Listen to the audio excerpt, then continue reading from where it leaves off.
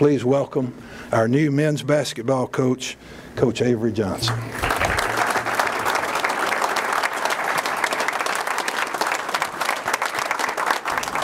Why did I take this job?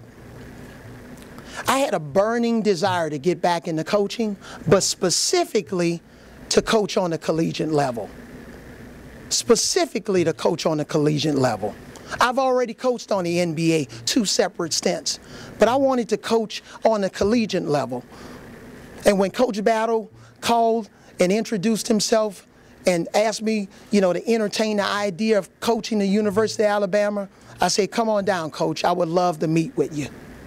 Because when the University of Alabama called, you take the phone call. All right, let me repeat that. When the University of Alabama calls, when Coach Bill Battle calls, you pick up the phone.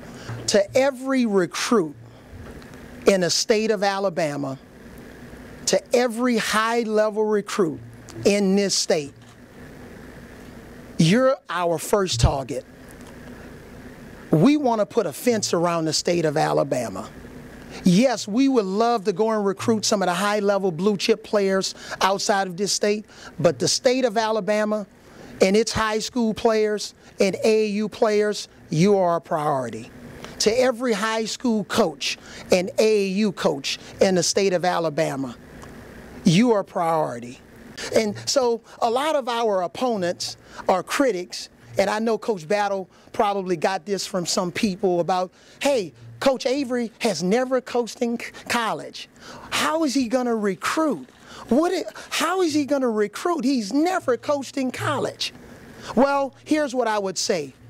When Coach Avery Johnson walks into a recruit's living room, they recognize Coach Avery Johnson on some level, whether it's the kid, the AAU coach, the high school coach, or the parent. Somebody recognizes Coach Avery and his New Orleans accent from TV. Us here at the University of Alabama, I wouldn't have taken this job if we couldn't make it to the Final Four. I wouldn't have taken this job if I didn't see and have a vision of how we could get to the Final Four and have an opportunity to win a championship. Duke University, that's the standard for us here at the University of Alabama and our basketball program.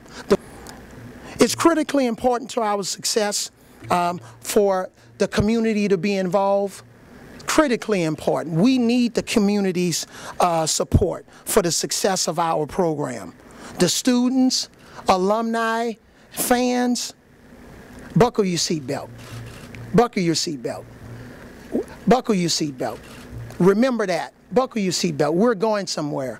We're going to recreate the atmosphere in Coleman Coliseum. The fans are going to be more involved than they've ever been in the last 10 years of the university or 15 years of the University of Alabama's program. But we need you. We're going to perform with passion. Look at the landscape of what's happening in the SEC. There are some great teams. There's some great teams. We have to get to work. Coach Pat and I, as soon as we finish this press conference, we have work to do. But I've never been shy of rolling up my sleeves. Never been shy at wanting to go to work. And I promise you, I will work morning, noon, and night to get the job done.